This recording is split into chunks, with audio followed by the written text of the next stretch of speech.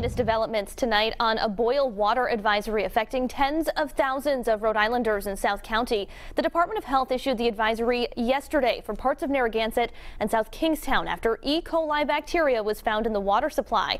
And just a short time ago, the Narragansett Fire Department says officials have been working to clean and disinfect the system, but it could take days before the problem is resolved.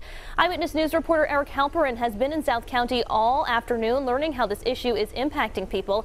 He joins us live now from South Kingstown with the South County Mobile Newsroom. Eric? Kim, this is now night 2 that some areas here in South Kingstown and Narragansett are under this boil water advisory. That includes residences, people, and even a local animal shelter that's now getting help in the form of bottled water. Cases upon cases of bottled water line the halls of the South Kingstown Animal Shelter. The water turns on, but according to the Rhode Island Department of Health, it's not safe to drink.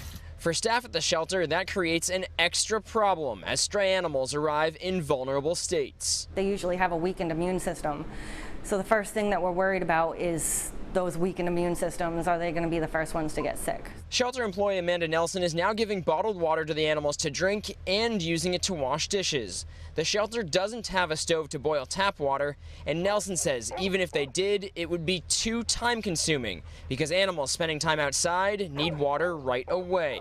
Last night, the shelter posted on Facebook pleading for donations of bottled water. Saturday, those donations began pouring in. When I saw the call for water and I was going grocery shopping anyhow this morning, I picked up a case. We're animal lovers, so we'll do anything we can to help and save the animals. According to Nelson, about 50 different people brought in water. I was actually very touched by how much people have come forward.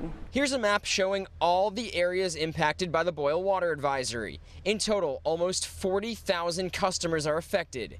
E. coli was detected in the water supply for those people.